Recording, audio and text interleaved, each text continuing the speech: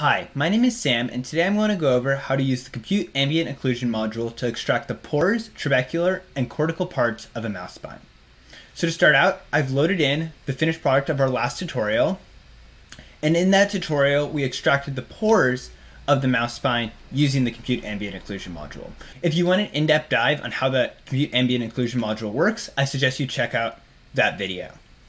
So since we have the pores already extracted, all we need to do is extract the trabecular and cortical parts of the mouse spine. So now we just have the segmented mouse spine and then the pores. So we're just going to first rename the pores to pores. So we're going to click F2 and just rename it pores like so. So the trabecular part of the mouse spine is the area in between the pores and the rest of the spine. So to find that area, we're going to use the Compute Ambient Occlusion module. So we're going to click on pores and use a Compute Ambient Occlusion module. And we're just going to change the maximum distance to 400. And once again, if you want to learn exactly why we choose 400, I suggest you check out my last video on the Compute Ambient Occlusion module. So next, we're just going to click apply. All right, great. So it just finished. So now let's connect the ortho slice to that and see what happened. So as you can see, the area between the pores is now bright white, and the area outside the spine is just black. So what we need to do is we just need to threshold the white area, and that will be the trabecular part of the spine. So to do that, we're just going to use an interactive thresholding module. So we're going to click interactive thresholding, and then we're just going to change the intensity range until we have selected only the trabecular part of the bone. This looks pretty good to me. So now we're just going to click apply, and we're just going to turn off the interactive thresholding module. So now we have the trabecular part of the bone. So we're going to rename it by clicking F2 and type in trabecular, like so. And so now that we have the pores and the trabecular part of the bone, we need to find the cortical part of the bone. So the cortical part of the bone is all the bone area except for the trabecular part. So to find that, we're going to take our segmented mouse spine and subtract the trabecular part.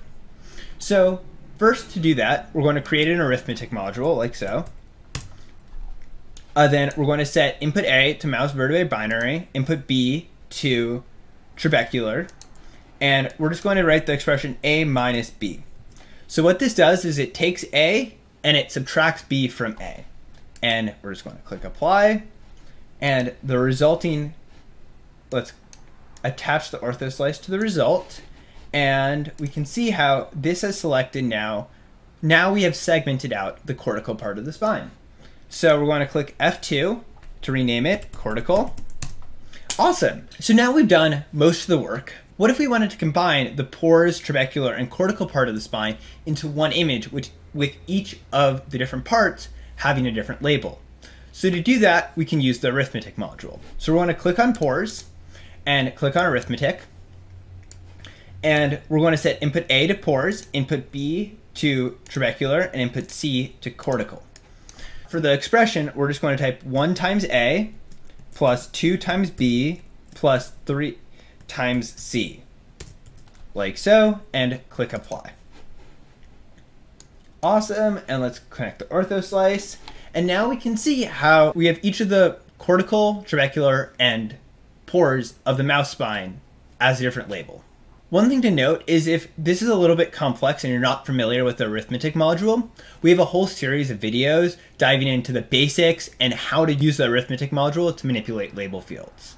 If you want to learn more about this, I suggest you check out those videos. So that is all for today. Thank you so much for watching, and I hope you have a great rest of your day.